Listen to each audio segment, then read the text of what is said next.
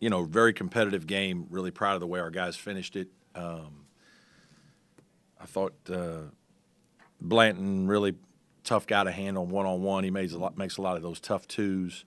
But just give a lot of credit to our guys. We got down there 54-50, and the group that we put in, I think they got 12 straight stops. So that was the difference in the game. I thought we started well, did some good things early, and then kind of relaxed. And Eastern Kentucky did a nice job of settling into the game. And you can tell they've got a good program. Their guys are used to winning. AW does a great job with them. And then they, just kind of whittled their way back into the game. And we did not start the second half well. And thankfully we finished it. And, I'm really proud of the way our guys guarded, especially Zachary. He did a terrific job on Blanton in the second half. And then we did a little bit more inside out and did some good things to finish it off. But good win against a good team. Questions for me? Jones appeared to be that spark plug late down the stretch, that steal and three-pointer.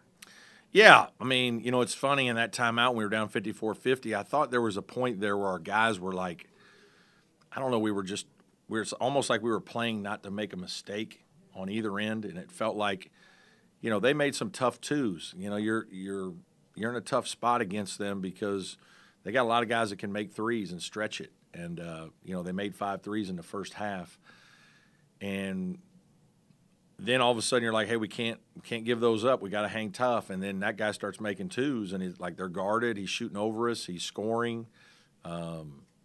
We just kind of got a little soft, and then on offense, I thought we just didn't play with the same aggression and got a little tentative. And I kind of told him in that timeout, hey, we just need, we're at home. We just need to make a couple defensive stops, make an effort play or two, get an offensive rebound, get a steal, fast break, and our crowd will get behind us. And that's kind of what happened. We got an offensive rebound by Ian, I think. We got a steal by Dell. Obviously, he made the 3. And then the game shifted our way. We continued to get stops. So, Dell's a tough kid. And, we love his energy, his competitiveness. He's still learning how to play on offense. But when you put him in the game, he's gonna compete. I guess this game, you guys face adversity, and you guys have Boise State next, of course. Yeah. What did you kind of learn from your team in this game? Yeah, just that we needed to get stops, and we did. And that's been good.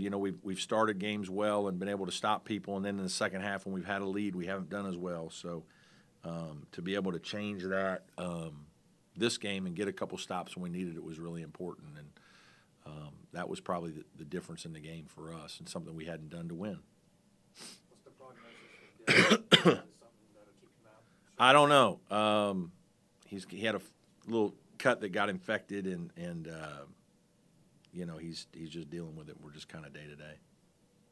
Do you think sort of facing this kind of adversity in a game like this early is going to be beneficial to you guys down the stretch, especially as you start playing teams like Boise State and getting the ACC? Yeah, I mean, it's good to be in some games like this where you have to execute and deal with some game pressure. And, these games like this are always a little harder on the high major team when the game gets close and late because the pressure is to win. Like you're supposed to win.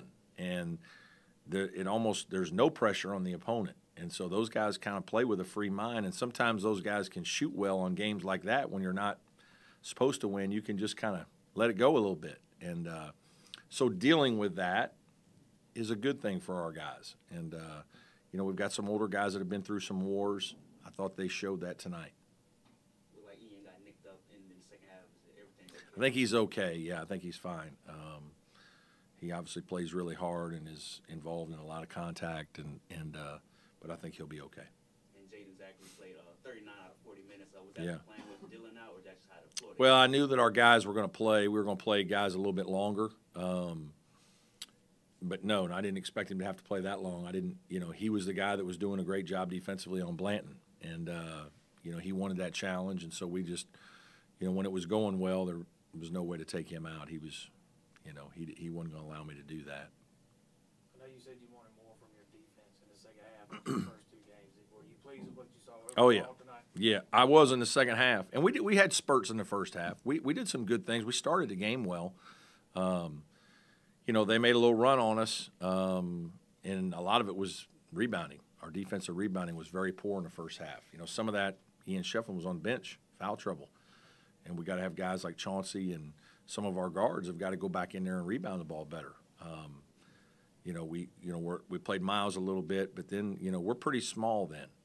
We don't look like the high major team that we can when we've got our bigger guys. And so rebounding was a factor for sure without Ian in the game. Yes, ma'am. Coach, when they went on that run on you, what was your mindset? What did you tell those guys to then flip that switch that Victor was talking to us about earlier and kind of change the game around? Yeah, mostly just relax a little bit. Like this was, you know, the game pressure, like you can start to feel it on your players a little bit, you know, a little anxiety, and you're just trying to get them to relax. And like, we're fine. There's plenty of time left. Like we just need to make a couple of effort plays. Like focus on playing harder. You know, don't focus on being perfect. Don't worry about a missed shot. Don't worry about trying to out-execute somebody. Like we need to be aggressive defensively, and we need to be active on the glass, and then we need to convert with pace and transition and see where that takes us. You know, I just felt like we were a little bit just playing on eggshells a little, and you know, it's kind of like, hey, settle down, we're fine, and let's get a competitive group out there that wants to guard. And those guys did a great job. Chauncey Wiggins had 3 points tonight. I guess some of those, from my perspective, weren't as bad. I guess from you, do you think some of his shot selection tonight was pretty good? I think it was okay. I need to look at, you know, there's a couple mid-range shots that he shoots that, you know, they're not the greatest of percentage shot, but he makes more than most because he's long and athletic and he can shoot over top. It doesn't bother him as much. There are times I think he settles instead of taking one more physical dribble and getting closer to the basket. You know, we've got to coach him on that better. We got to help him get to spots and get his confidence a little bit. I think he lost a little confidence tonight in the middle of the game. Got bumped around a little bit a couple times, had a couple balls kind of go out of his hands. But he'll be fine. He's a good player, and you know, he'll bounce back and be ready to go the next game. Everybody okay? Thank you all for being here. Oh, is there somebody? No. Okay. Yeah. Hey, Coach, it's Trevor. Yeah. Speaking of Chauncey, the one he did make was a pretty good shot. Just wanted to ask you, tremendous execution coming off the timeout, the play you drew up to end the half. How much do you practice that? Kind of reminded me of the Laker play, except Ian was actually guarded on the pass and made a great pass. Yeah, we work on situations like that at various times.